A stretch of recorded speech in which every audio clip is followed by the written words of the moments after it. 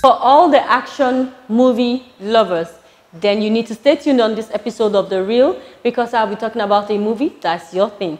This week on The Reel, I'll be talking about a well-talked-after movie called Captain Marvel. So if you're the lover of Avengers and the kind of story, this movie will be for you. Stay tuned. Yeah, guys.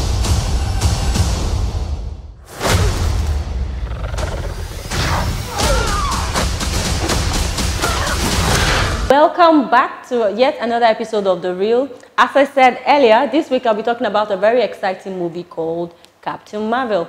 Now, you need to really understand the previous Avengers movie and how they actually bring in new characters, into the series of Iron Man and co. Captain Marvel is one of the new characters you're actually going to be seeing in the new Avengers that we are all waiting for coming very soon, called Avengers: The Endgame. So Captain Marvel featured a new lady who they had to introduce, and in this movie she also had Samuel L. Jackson work with her through this movie, and it was really exciting. You're a Kree, a race of noble warriors. Heroes. Noble warrior heroes.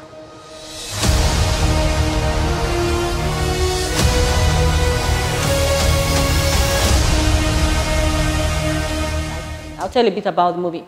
Now, most people felt that Captain Marvel didn't really cut it for them. There was just something not extremely right about it. We had so much expectations, and then we get to the cinema and our expectations were not even met, not talk of being surpassed. But of course, all the trailers and the trailers and the ads for movies, they just want to make you see it, and then you see it the first time, you absolutely don't really want to see it again. But it was okay, just okay, not extraordinary, but it was fine. Life began the day it nearly ended. We found you with no memory. We made you one of us, so you could live longer, stronger, superior. So a bit about the movie. So you had, the lead actress Anna, who played the role of Captain Marvel, tell a story how she used to live on Earth, and then after living on Earth for a while, had a crash or something, and then she moved on to C-53. So C-53 is the other planet out of space that they made us to understand that some people were actually on. Of course, they had some mystic superpowers, and then she had a mission, which, she ended up again on Earth, and then she had to go look for her background, find a friend who had a daughter who was telling her, her history, how she was living on Earth. You really need to pay attention to really understand all the details and try to understand the dots in this Captain Marvel. So they're trying to tell you a story before the end game. So that was it, but it was not really quite easy to understand. Then she had to fight the bad guys who came to save her when she realized that they took her from Earth to C-53.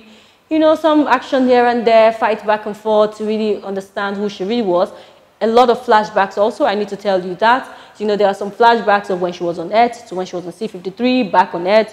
Quite complicated, you need to pay attention to really understand. But the main story really was that you're going to see Captain Marvel in the new Avengers Endgame, and she's also going to be with Samuel L. Jackson, and everyone is going to come again together, to see this episode. Now, we don't know if this is really, really the end or an end to another part they're going to tell us about, but till we see Avengers the Endgame, then we can actually tell a story if we like it or not. You were reborn. I keep having these memories. Something in my past is the key to all of this. To my verdict, I didn't really, really enjoy this movie, and that's my verdict, so I will give this movie a 7. Fly this thing? We'll see. That's a yes or no question. Yes. Of course, I will recommend it to all the action movie lovers, who probably want to pay attention and like all the outside space kind of movies and here on Earth. Yes, maybe you'll enjoy it, but there was just something not really right. So, would you like to know what you really are? I think I had a life here. What aren't you telling me? You've come a long way, but you're not as strong as you think. This war is just the beginning. I'm not gonna fight your war. I'm gonna end it.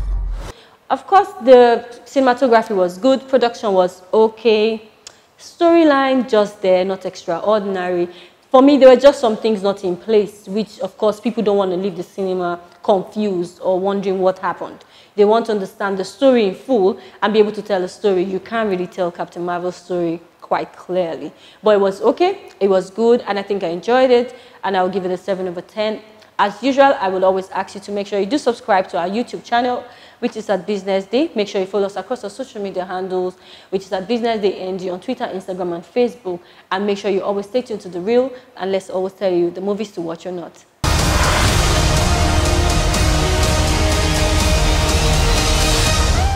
Aren't you the cutest little thing? Aren't you cute? And what's your name, huh? Fury. What's cute? I'll be back.